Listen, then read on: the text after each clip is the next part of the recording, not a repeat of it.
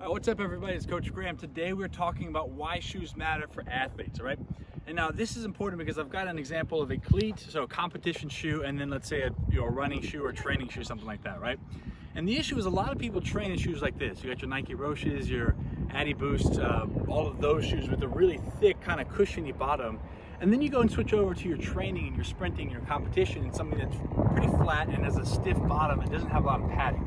Now, if you think about punching somebody, not that you should, when you punch someone, if you punch with just your fist, it transfers force a lot more quickly than if you have a big mitt, like a big glove, or if you put a big pillow around your hand, right?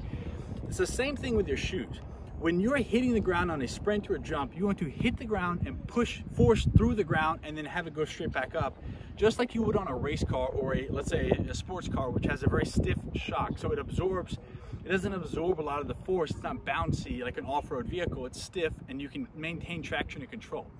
Now the issue is, if you're training in shoes like this, these big cushions on the bottom are like padding, right? So you hit the ground and it bounces and it spreads out the force versus something that's quick and explosive. So if you look at another type of shoe, the track spike, or people that run in the Olympics that do 100% effort and speed, they've got the lightest shoe that's possible to hit the ground and push back up. So it's basically nothing under your foot, so you can keep a stiff ankle, drive through the ground and push back up. Now the reason it matters is because if you're training and running around and trying to jump, this is like having a big pillow strapped around your foot. It's spreading out the force, it's slowing down the time between your ground contact and pushing back up. And if you're trying to be fast, if you're trying to be explosive on a sprint, or if your competition happens in a shoe that's stiff and doesn't have a lot of padding, having the difference here is going to be the training, all the volume you get is not going to be transmit well to competition.